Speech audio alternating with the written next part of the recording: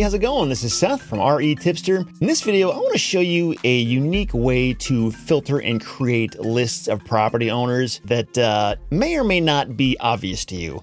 So most people who use DataTree, including me, when they want to build a list, they go up here to advanced search, and this is where you would start filtering out the types of properties that you're looking for based on the state, the county, what type of property it is, whether it's vacant land or a house. Maybe if you want to filter it down to those who are absentee owners or owners who live out of state, and on it goes. And this is a perfectly fine way to do that. It works well, but I'm in a situation right now where I have a fairly narrow box of what I'm looking for, and it's kind of hard to narrow it down based on the criteria here. Not because the options aren't there, but this is just a more cumbersome way to do it, considering what I'm looking for. And I'll show you what I mean. So this is just a hypothetical scenario, but let's say I'm looking for vacant lots that I could potentially use to develop a new self-storage facility or whatever else I want to build. Maybe it's a small neighborhood or a commercial building or even a house. So once you know the general vicinity of where you're trying to find and tag these properties, I call it parcel tagging. All you got to do is zoom to that area in DataTree, or if you know an address, you could type in that address here. And once you're there on the map, you can click on More Map and it will expand it like this, and you can zoom into the area. So I'm here in Millington, Michigan. Let's say I want a parcel that is kind of in the center of this little town, or at least not far from it. And it looks like it's about 5 acres or larger. And it just kind of has the look of a property that could be developed into a storage facility, or again, whatever else you're trying to build. So I could go in here and zoom in a little bit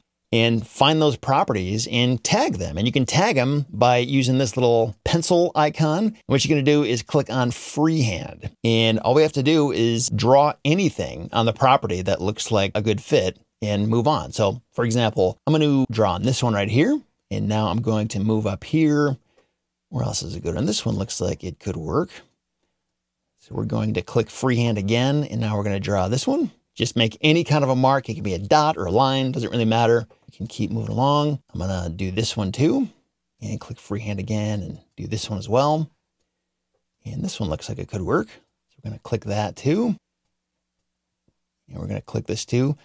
So, you know, as you can see, I don't know whether these properties are residential, whether they're commercial. I don't know if it's an absentee owner or not, or I guess they probably are because it's vacant land, but there's a lot of details I don't know about these parcels of land, and that's okay. I'm not even necessarily looking for highly motivated sellers. I'm not intending to make a super low offer. I'm actually willing to make a pretty high offer because I have a plan for this property that goes beyond just flipping it. I'm actually hoping to develop it or create a site plan or give it entitlements or rezone it or something to improve its value. So whoever I contact, when I make them an offer, there's a much higher likelihood they're actually going to accept that.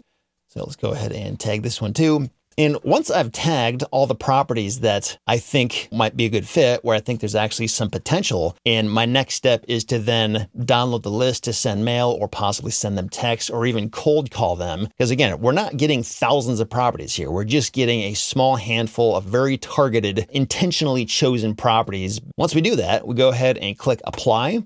And everything that we tagged is going to get applied to our list. So we'll click less map, and now here we've got the list that we just made. Now this is a fairly small list. If I was doing this for real, I'd probably spend a little bit more time. I might have like 20 or 30 or 40 properties in a small town like this. But once you've got this, you can go ahead and export the list and go through the normal steps that you would normally do this. By the way, if you've never downloaded a list from DataTree before, I have another video that explains in much more detail how to do this in terms of what steps to take once you get here. And also, you know, if you're somebody who's going to be skip tracing these leads and you want to then get their email addresses and phone numbers so you could text or email them or call them, I have another video explaining how to do that as well. But just on this initial step of building your list through DataTree, if you didn't know you could do this, I just wanted to point it out so that you're aware of this. Because I know in some cases when you're doing this kind of parcel tagging process where, you know, you're not casting a very wide net, you're looking at very specific characteristics that may not be quantifiable in the normal advanced search function. This is how you can do that, just by looking at the parcel map and tagging them this way and